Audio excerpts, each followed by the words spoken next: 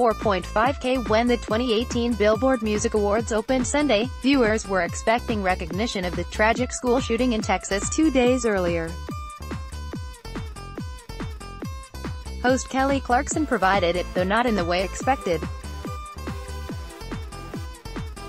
The star veered from the traditional script, refusing to give the customary moment of silence, and tearfully calling for action instead. "Before we start tonight's show, there is something I'd like to say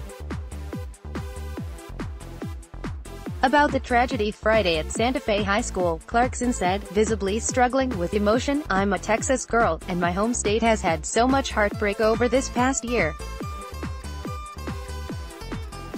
And once again, y'all, we're grieving for more kids that have died for just an absolute no reason at all." She went on to say that she had been instructed to call for a moment of silence. "I'm so sick of moment of silence," she declared. "It's not working.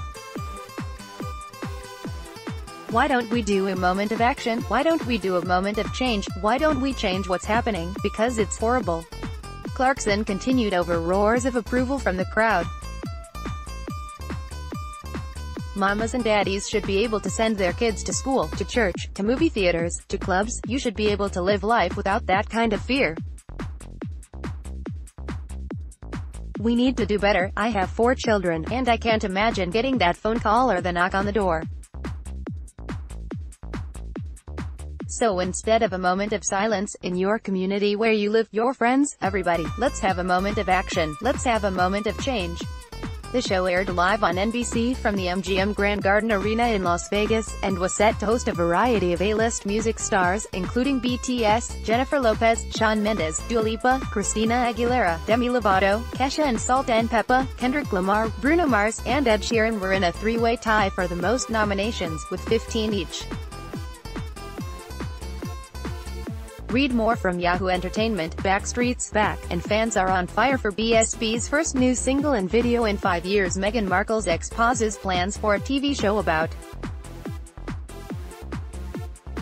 an actress who marries a prince. Report Michael Douglas's son Cameron begins painful tattoo removal in hopes of a post-prison acting career. This post was originally published on Yahoo Entertainment. Download